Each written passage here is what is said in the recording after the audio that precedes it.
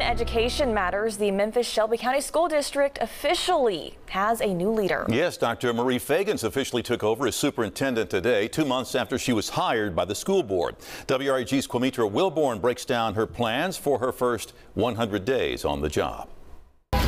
There's a new boss in town, and she's making her rounds at schools across the Memphis-Shelby County School District.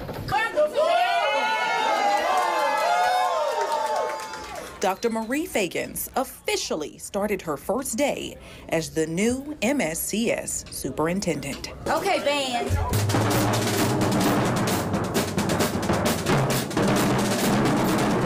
Melrose High School was the first stop of many in her Voices Improve Partnership community tour.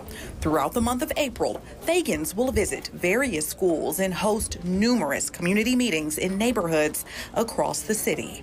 Working with the community in its broadest sense, right, is what matters most. Melrose High alum Denise Williams Green says she hopes an issue Feagins will address is the disconnect between students' home and school life.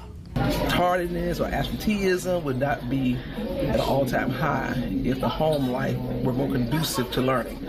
In a letter to the community, Feagins outlines her three-phase plan for her first 100 days.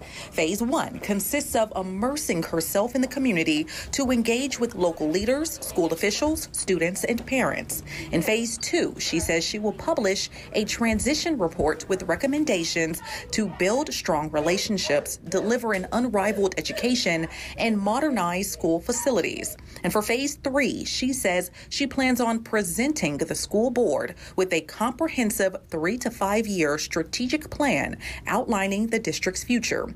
District 9 board member and vice chair Joyce Doris Coleman says she has faith in Feagins' ability to lead the district. The same energy that she started with this morning, that little hopping and ready to go, that same energy maintained for our children, for our schools, for our educators, and I think that she's going to do it.